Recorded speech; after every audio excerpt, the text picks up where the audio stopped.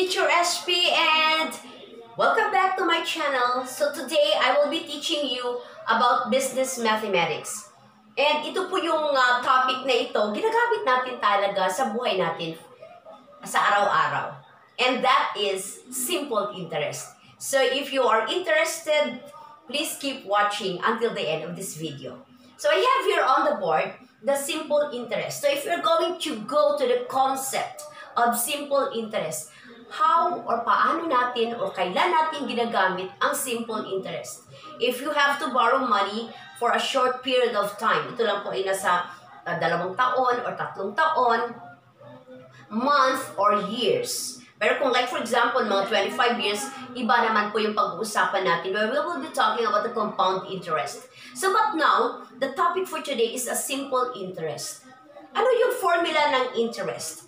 Interest is equal to, kasi po may tatlo po yun eh. We have time given a year, pag time mo given in month, and the time given the days. For the simple interest, we have interest is equal to PRT, where P is the principal amount, rate is the R, and T is time. So like for example, Mrs. Galliano borrowed 25,000 for 2 1/4 years at 8% per year. Find the simple interest. So we're looking for the simple interest, but before that, we are going to get the given. Ano po yung mga given natin? So given natin, 25,000 is your principal amount. Ito po yung pera na hihiramin mo. And then, for your rate, we have 8%. And change 8% to decimal. Paano mo po gagawin yon? So, this is your the decimal. Move 2 places to the left, 1, 2, and that is 0.08. Tapos, yung time natin is 2 1/4 years. And how are we going to do that? So, since 2 here, guys, is your years, so 1/4, paano po natin gagawin ang 1/4? So 1 divided by 4 cannot be, so you have to add 0 here. How many 4 are there in 10? So that is 2. 2 times 4 is equal to 8. 10 minus 8 is equal to 2. Bring down 0. So 20 divided by 4, that is equal to 5. 5 times 4 is equal to 20. So therefore, yung 1/4 mo, that will be equal to 0.25. So, complete na po yung given, and that's the right time that you are going to substitute the given.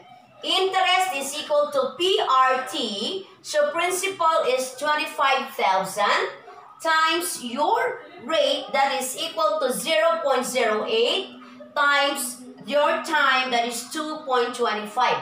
So, if you're going to multiply this, guys, that will give you 4,500. It means to say, ito po yung interest na babayaran ninyo within 2 1/4 years for the amount of 25,000 na hihiniram mo. Okay, so ngayon, you are going to add your principal amount. Ito yung amount of money. Tapos nun, your interest. So with a total of 29,500. So ito po yung total amount that you are going to pay sa hiniraman. Okay, so that is simple interest yung time given a year. So, for example, number 2, I will be discussing paano naman po mag-compute kapag ang time is in months.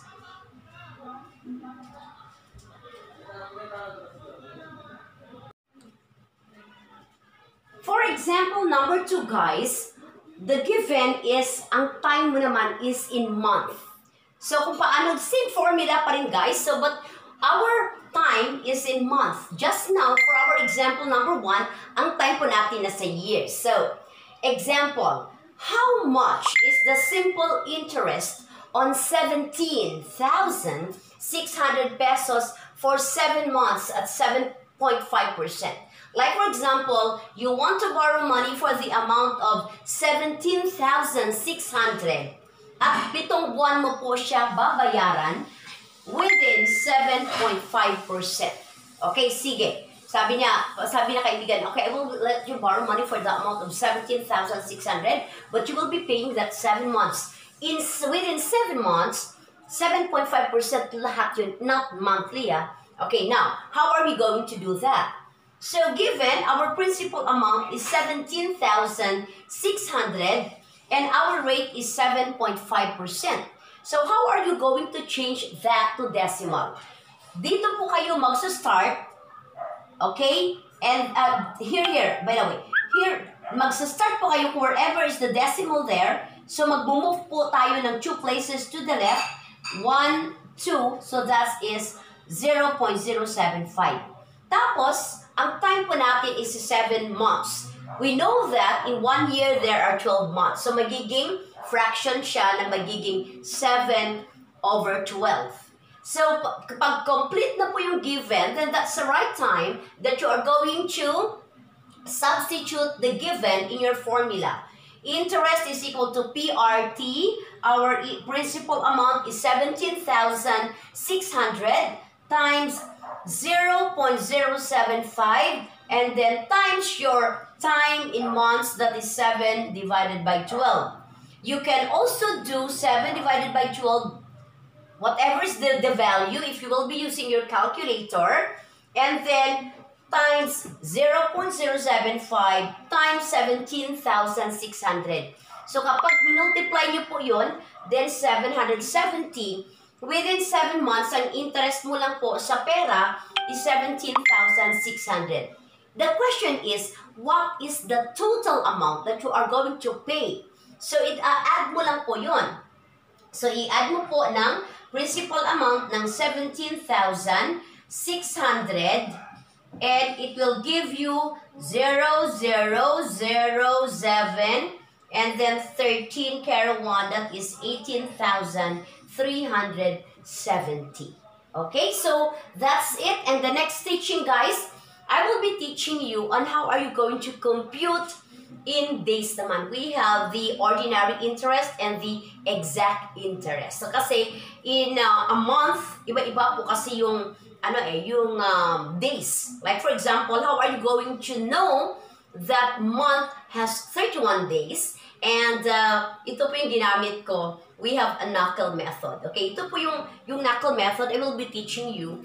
So kapag dito po nakatuon, guys, dito po yung may bukol, ibig sabihin, if that month na nakatuon sa bukol, that has 31 days. Pag ito, wala. Okay? Naka-30 or 28. Okay? So, let us practice.